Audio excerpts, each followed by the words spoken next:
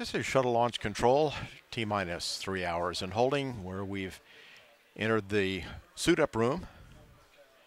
And we see our commander, Charlie Hobaugh, an astronaut since 1996 and a veteran of 2 space shuttle flights, STS-104 and STS-118.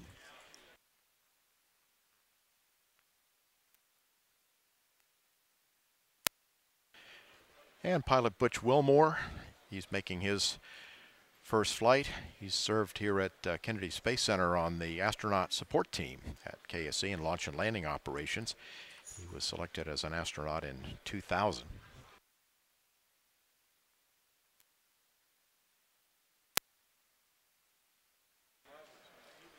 And mission specialist Mike Foreman, veteran of STS-123 in March 2008. He has 378 hours in space, including over 19 hours of EVA time in 3 spacewalks.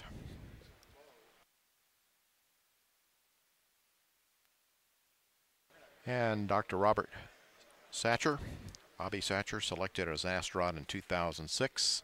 He's now making his first flight on the space shuttle.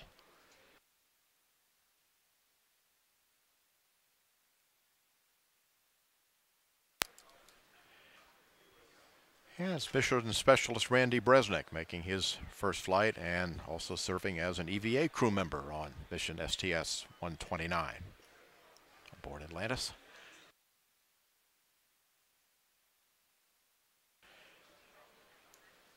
And Leland Melvin, having flown on STS-122 in 2008, and he has logged over 306 hours in space.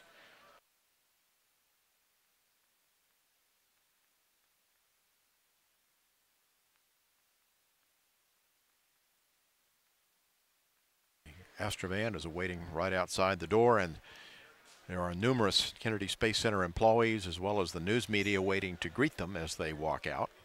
Here are our 6 astronauts.